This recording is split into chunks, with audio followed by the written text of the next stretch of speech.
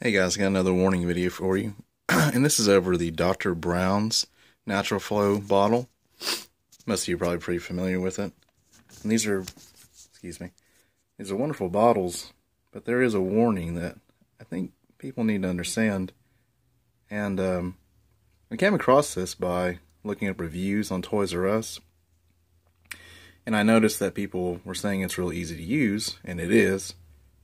But there's some misleading things about that I'm going to point out to you. You'll see that it's advertised as an 8-ounce bottle. Sorry about that. The camera's it's an 8-ounce bottle, about 250 milliliters. Well, 250 milliliters actually yields 8.4, around 8.45. I think it's 8.454, whatever it is. It's not 8 ounces. So, when you go to the bottle, you'll notice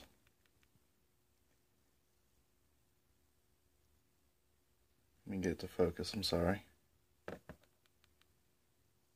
I know you can't see it very well, guys, but there's a line there, and that line represents the 8.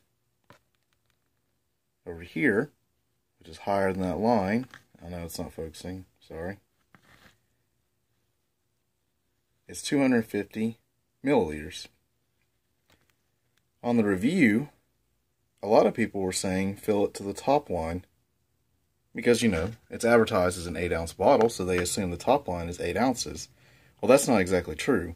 That top line is more close to 8.5 ounces. And that can be a danger to your baby when you're mixing up formula. If you were to use this bottle to mix up the formula, you actually water it down. And when you water it down, that can mess with the electrolyte imbalance with the baby, and that can cause a serious condition that's actually fatal. So you need to be very careful. Also, when you're using these, be sure to use spring water from a reputable distributor, or distilled water. Don't use tap water. I read one review where a woman said to clean the water, to use sterile water, she actually boiled tap water. And there's a problem with that. Our tap water is fluoridated, and when you boil it, you actually increase the concentration of fluoride in the water. And if you want to know any details about it, look up fluoride in water, and you'll know why I'm telling you not to do that. But anyways, guys, it's just a warning video for the Dr. Brown 8-ounce bottle.